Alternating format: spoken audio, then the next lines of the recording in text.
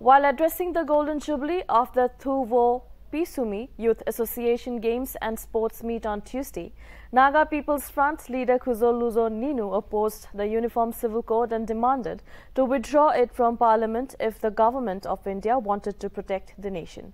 The leader lamented that despite protesting against the bill by the oppositions, it was introduced by BJP and added that bill will go against sentiments, beliefs and values of the minority communities of the country.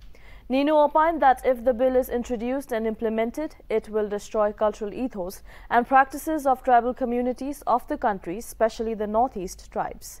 The leader further added that a state like Nagaland will face unbearable consequences as introduction of such bill go against the spirit of Indian federalism. While condemning the proposed bill, Nienu also called upon all right-thinking citizens to oppose and reject it as it threatens the integrity, peace and unity of the country.